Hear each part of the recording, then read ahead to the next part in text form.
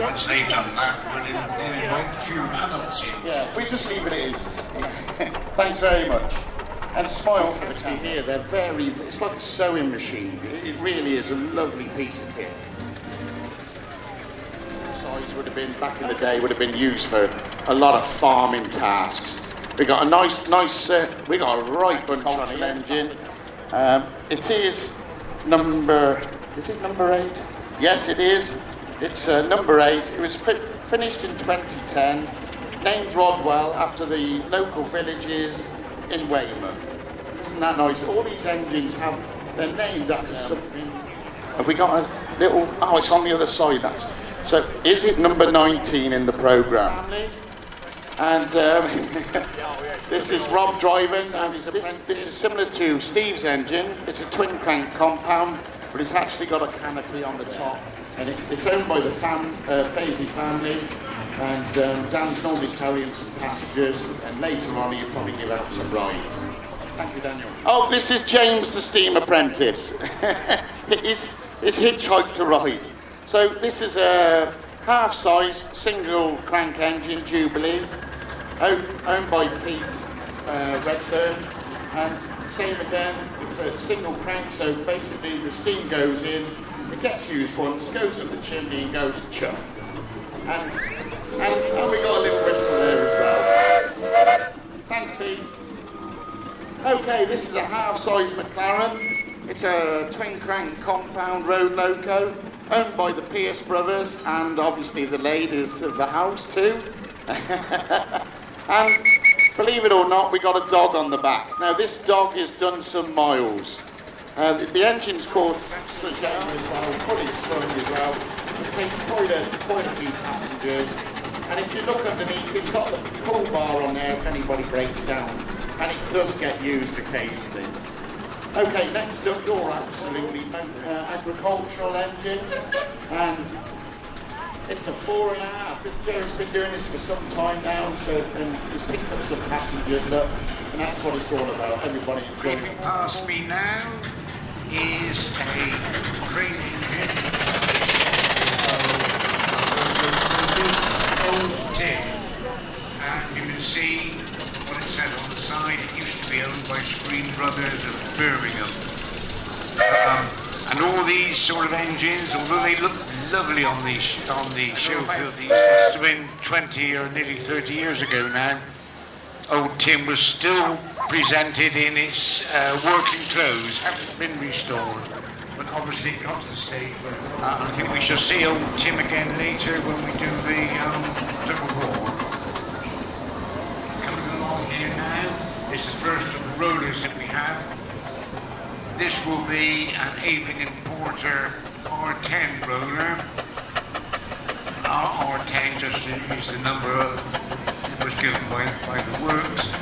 We've got about, I think, 3 or 4 R10 rollers in the steam lineup today, which shows what a really good design they actually were.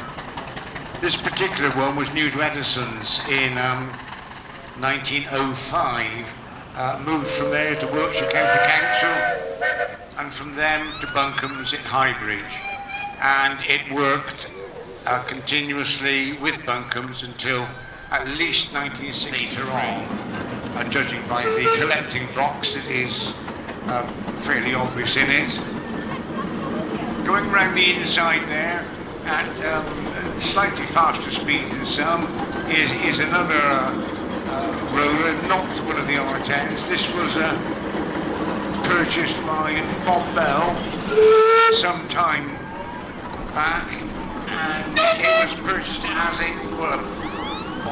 kit of parts basically. I spent much time putting it all back together, and he's going round today showing you what rollers can do. Passing me now is 3 years ago, and they've recoupled it with the Foden thrashing drum it was used with originally, and it's nice to know that something like that is back in the family, having been there. It's known as a King Sedgemoor. Just going past the commentary position is yet another evening.